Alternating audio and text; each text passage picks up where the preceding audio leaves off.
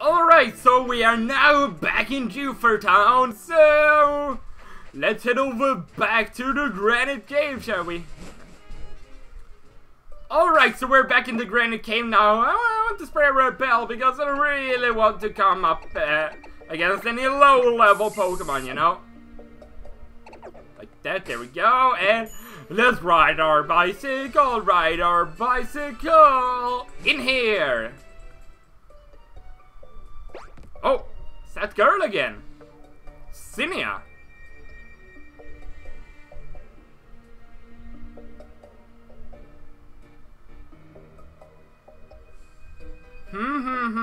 Well, seems like it's true. It really is just like the wall painting there.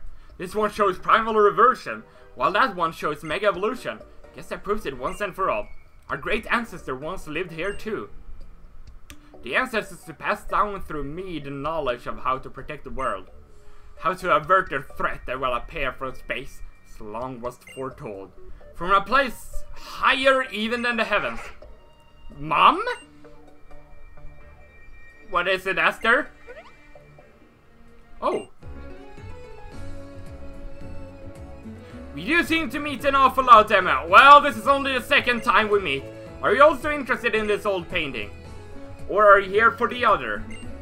For one of the meteorite shards that can serve as a source of power for the legendary Pokemon that lives in the heavens above. Either way, you know I adore you. That's it. I can't help it. I have to battle you. I'll play nice though, and ask first. You're ready to battle me, right? Yes, I am. That's my boy. Now let's do it. Give me a good taste of everything you and your Pokemon have to offer.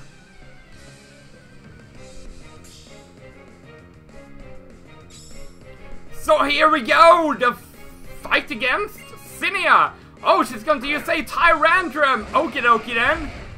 Well, I guess I got 4 up front, which is definitely not the best option, but Tyrantrum, level 55, so definitely want to switch out of here, and I think that Metagross is definitely going to be the best option for this one. And I really like it, Tyrantrum. I used one back in Pokemon X, and it's a very good physical attacker, so... Oh, Earthquake! No! Not our Metagross. Whoa, that did... Okay, it wasn't because it was critical. Anyway, let's actually use our Mega Evolution here. On Metagross, because of course, Metagross is our strongest Pokemon! But there we go! Now you're ready to fight! Show that Tyrantrum who's the boss! With your meteor mash to the face! There we go! Good job, Metagross! And next up, she's going to have an Altaria! So, I think I actually want to bring in Bubbles for this one. I don't know if the best option would have actually been the same with Metagross, but you know what? Bubbles needs some action too. I really like Bubbles, as I've said previously. Let's just play off Moonblast. Oh, that shouldn't do too much damage, actually. Yeah, that didn't do very... Come on! Come on! How dare you avoid it? It is... The Moonblast isn't actually stabbed, but as I mentioned previously, Altaria's Mega Evolution is Fairy type, so then the Moonblast would have been stabbed. But anyway, another Moonblast incoming. And then another Play Rough incoming as I got 69 HP left. Okie dokie then. Well, I don't got 69 HP anymore. Anyway, last up on the roster is actually going to be Herd Solomon, so kind of want to stay in on with Bubbles, but also kind of want to switch out here. I know Barb has Hidden Power Ice, so I got to try that. Barb didn't see any action at all in the Pokemon League, so kind of want to get her some action too. And she's going to intimidate me while I go for a Hidden Power Ice. There we go. Let's see how much the damage does. Okay, that's a little bit over half. I'm actually pretty happy with that. But a Thunder Fang! I'm not happy about that, but one more Hidden Power should take out the Solomons. There we go. Good job, Barb. You did something useful. Very good, Barb.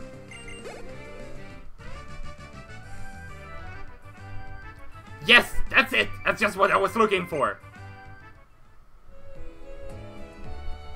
Nice! Real nice, Emil. Oh, I really felt that one. Full points to you. That settles it. You get this meteorite shard as a reward.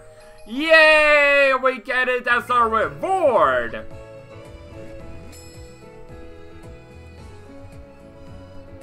That glittering meteorite that you got there. It's sure giving out some vibes.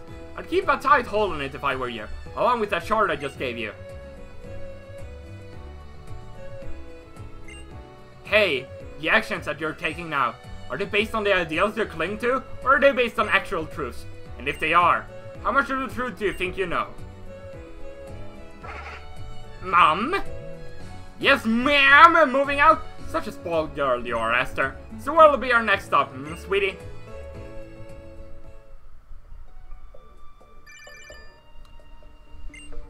Emil, were you able to find a meteorite shard that we need? If you were able to secure it, could you hurry back to us at the Moss Deep Space Center? I'm afraid we don't seem to have much time left. I'll be waiting for you.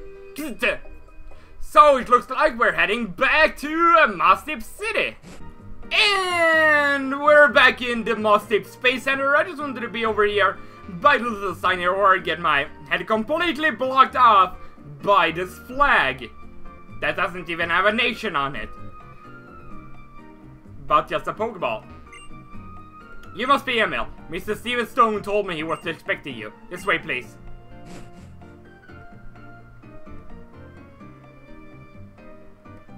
Professor Cosmo, if I may interrupt you. I'm Emil. Thank you for coming. And you brought the meteorite shard with you. Well done. I was rather surprised to learn that you knew the professor. Really do seem to make connections everywhere you go. Now then, Professor, could I ask you to explain once more about the current plan? Indeed. Please come this way.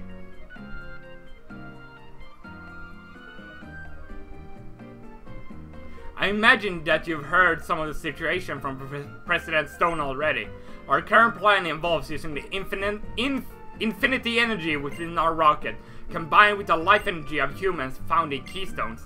We will start off by artificially replicating the massive energy that is triggered at the time of Mega Evolution. We will fire the energy produced from our rocket into space and create a warp hole.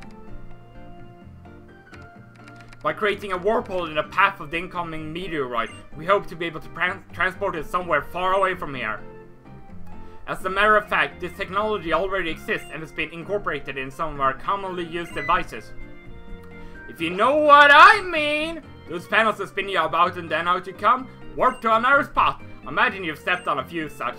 An audacious plan, and using such technology you would... May I ask where exactly the asteroid will be warped to?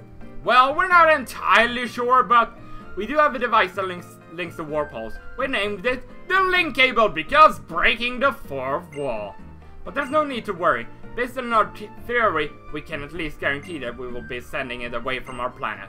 However, we realize that we will need more energy than originally anticipated to control the link cable properly.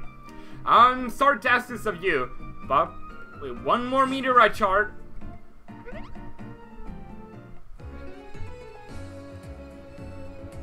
Nice! So this is the heart of the famous space center everyone talks about. Pretty impressive, Esther. Murmur. Excuse me, young lady. Can't just let yourself in here. Oh, what's the harm in it? Don't be such a stick in the mud. Right?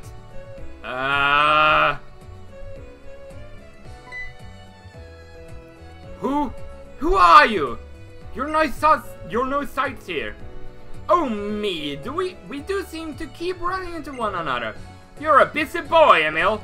Who are you? What are you doing here? Me? I'm Zinnia, just a regular old tourist, nothing more. Dreaming of taking a little trip into space. Oh, I see. So this is what has come of human technology, and of hope and blood and sweat and tears and... Well, the list gets kinda long and boring, but it contains everything, huh?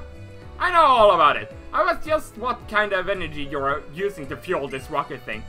The abominable technology humanity first thought of 3,000 years ago. So you're once again planning to claim that this is best for humanity, or best for the whole darn world. It's a snap of your fingers to repeat the sins of the past. Worse, if what I overheard is true. This time we're about to commit an error more abominable than before. Tell me, would you rather we sit here wringing our hands, waiting for a meteoroid to strike us? Aha! What's up with that? You're a pretty simple guy for a former Pokemon League champion. Then I guess I'll hang my hopes on what our current champion will have to say. So how about it, Emil? What do you think? Do you have some better idea? You bet I do! I got nothing. Oh, really? Well, that's promising. You'll have to tell me so we can set these guys straight. Look, I'm not here to criticize the way you guys are looking at this, but I want to be sure you thought this through well and good. You know, there are necessary sacrifices, and there are unnecessary sacrifices. What a disappointment. This is the best you could do with all your knowledge and technology. Instead of trying to make something out of nothing, you'd rather repeat the mistakes of the past straight up. No, you're gonna add new mistakes on top. That really takes the cake. You guys need some imagination. Whoops! But you were all in the middle of a conversation or something, right? Sorry about that. I guess we'll just let ourselves out then. Come on, Esther.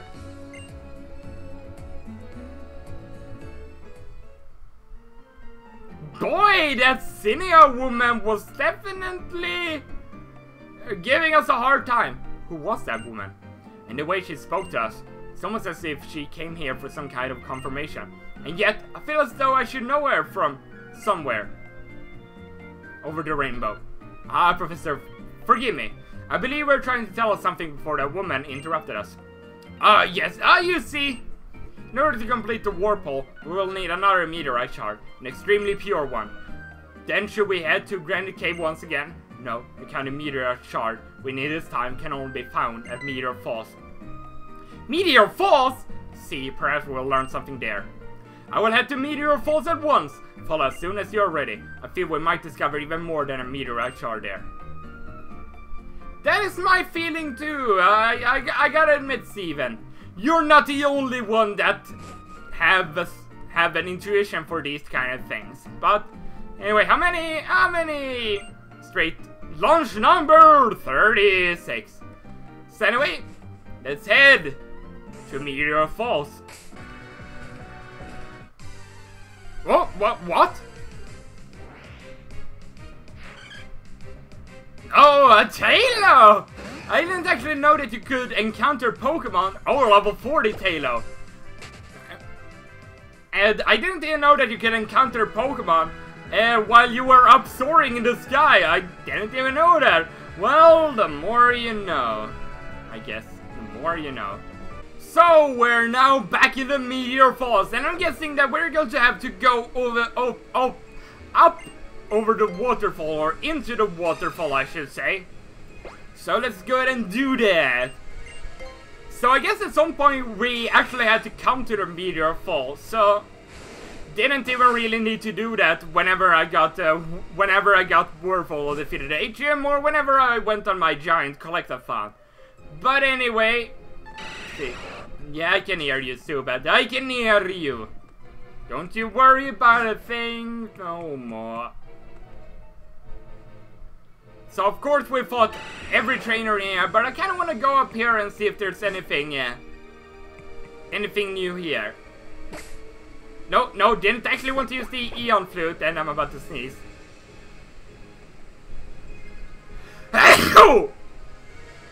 Whoa! You know, so that was definitely a big sneeze. Anyway.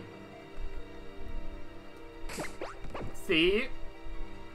Don't know if there's any hidden items there that I missed on my first visit, but that could definitely be the case. Oh. I guess there, oh yeah, it's definitely a hidden item in that rock over there. Anyway, let's see, do we have to, no, there you are, Steven. I was kind of wondering if I had to go into the back of the Meteor Falls. Emil, we have the meteorite shard, and I've come to understand many things as I suspected might happen. Allow me to introduce you. The honorable lady you see before you is a descendant of the ancient Draconids. Yes, I'm one of the Draconiid people. One of those ancient folk tasked with passing down the knowledge of Mega Evolution with the great lore of Lord Rayquaza. Was the beginning of all. Since times long gone, Hoenn has repeatedly suffered great disasters.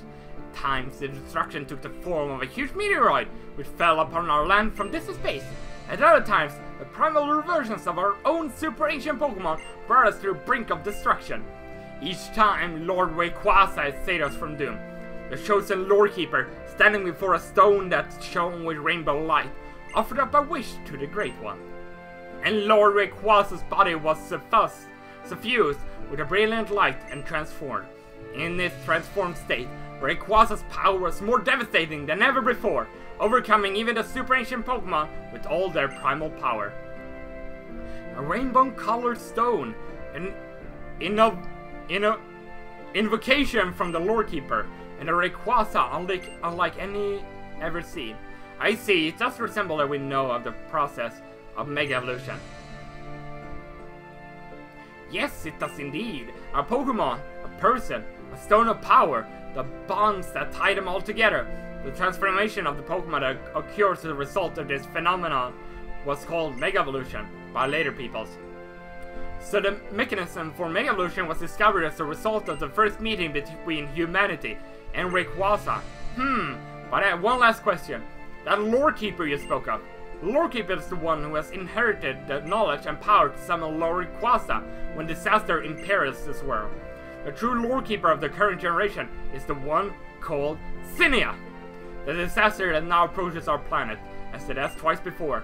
Zinnia has been trying for some time to avert it, in her own way. To draw Lord Rayquaza to our sphere, she joined a certain organization that sought to revive the super ancient Pokemon. She taught them the secrets needed to bring back these threats and summon the great dragon itself. Now he seems to traverse the land, scouring the world for keystones. So it was true. As I suspected, that woman who appeared at the Space Center was one of the Draconids. But I never dreamed she was involved in the attempted revival of super ancient Pokemon. In full knowledge of the power they held, fully understanding the terrible changes they would wreak upon our world, she still helped bring that situation about. Did she give a thought to the many people and Pokemon whose lives were put at grave risk by her actions? Could she accept the inevitable sacrifice of so many lives in order to protect the planet from the coming meteoroid? Well, I guess she was talking about needed sacrifices and unneeded sacrifices. And I accidentally hit the 3D switch here, and it kind of just switches the screen around when it's in 2D. It's kind of strange. Balance must rule this world. History is doomed to repeat itself. While our people have overcome many disasters in the past, it was always through great sacrifice. Yet we have continued to struggle to preserve peace for as many years as we can. That is how we have protected this world, upon which we now live. People, Pokemon, all nature, and yes, even you. I do not know exactly what you plan to do, but do you believe that you are not sacrificing anything for your own protection? Zinnia will follow her convictions until the very end, even knowing the sacrifices that they will require, even if the sacrifice blade is leveled at her own heart. Is that right? I understand. Thank you for everything. What is this? This vague sense of apprehension, and my intuition has often proven true. I'm going back to Rustboro first. I have to go back to Devon.